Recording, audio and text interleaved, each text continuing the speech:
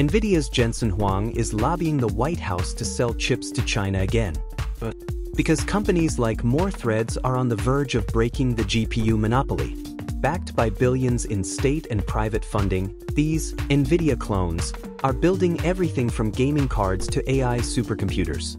We dive deep into their tech, test their performance in the latest AI models and games, and analyze how the US tech embargo might be creating the very competitor it sought to prevent. Is this the end of Nvidia's dominance in China? This is a story about a technological rebellion. In the summer of 2025, Nvidia's CEO Jensen Huang was reportedly making a desperate plea to the White House. Let us sell our AI chips to China at the exact same time. A company you've probably never heard of, More Threads, filed to go public in Shanghai, aiming to raise over $1 billion. Their goal? To become the Nvidia of China. This isn't just about one company. This is about a multi-billion-dollar effort, a technological Cold War, and a question that could define the future of AI. Did the United States accidentally create its own worst nightmare? Before we get to the global power plays, let's start with something every PC builder understands: the graphics card. For years, if you wanted to play the latest games, your choice was simple: green team or red team, Nvidia or AMD. But now, there's a new color on the block. This is the More Threads MTT S80. Launched as the first domestic gaming graphics card, it promised something revolutionary: support for Microsoft's DirectX 12. On paper, its single-precision floating point performance, a key metric for gaming, was said to be close to Nvidia's popular RTX 3060 or 3070. And for a first attempt, it's surprisingly capable. It can run many modern titles. But let's be clear, this is not an RTX killer. Reviews show that while it has the raw power, driver optimization and compatibility still lack.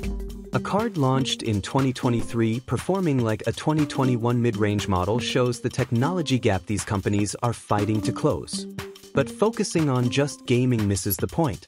The real prize isn't your Steam library, it's the infrastructure that will power the world's artificial intelligence.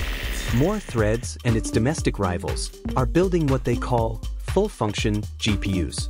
Unlike a simple gaming card, their chips are designed from the ground up to do it all. At the heart of More Threads' strategy is their Musa architecture. It's a unified framework designed to handle AI training, 3D rendering, scientific computing, and video processing, all on a single chip. It's a direct answer to Nvidia's greatest weapon, CUDA, the software ecosystem that has locked developers into Nvidia's hardware for over a decade. To break that lock, More Threads has created tools like Musify, which helps developers migrate their AI models from CUDA with minimal effort. But does it actually work? Well, a recent test of their data center GPU, the MTTS 4000, gives us a fascinating glimpse.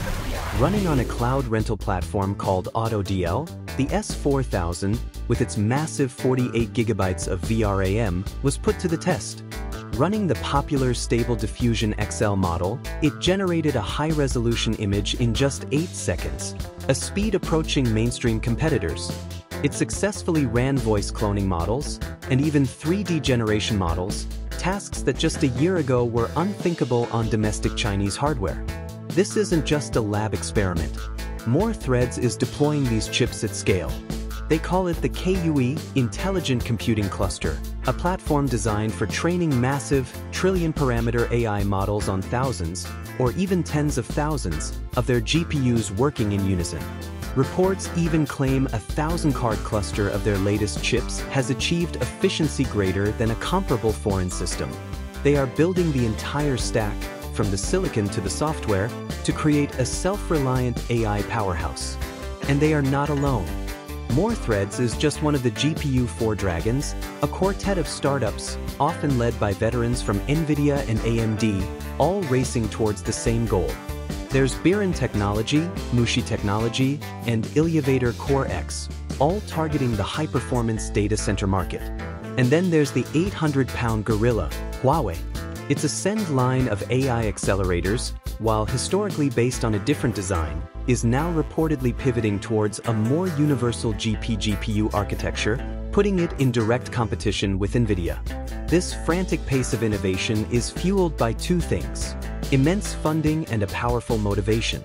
Since its founding in 2020, More Threads has raised over $600 million from investors, including state-backed funds and tech giants like Tencent and ByteDance. But the real catalyst was the US export ban. In 2023, the US government placed More Threads and many of its peers on an entity list, restricting their access to American technology and advanced manufacturing. The goal was to kneecap China's AI ambitions. But it may have had the opposite effect. The sanctions effectively created a protected market, guaranteeing these domestic startups a customer base. Chinese tech firms, from cloud providers to AI labs, now have a powerful incentive to buy domestic, fueling a cycle of investment and improvement. Look at the numbers. From 2022 to 2024, More Threads' revenue grew at a staggering compound rate of over 200%. Yes, they are still losing billions, pouring money into R&D at a ferocious rate.